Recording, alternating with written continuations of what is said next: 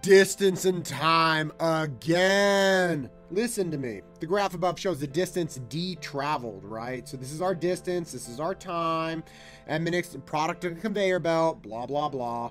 The question is saying which of the following equations correctly relates d and m. Now look, m is the x value, right? That's right here.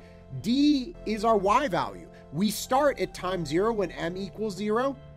D has to equal 0. So we can't have anything with a y-intercept because, again, the y-intercept is going to be 0. Now all we have to figure out, rise over run.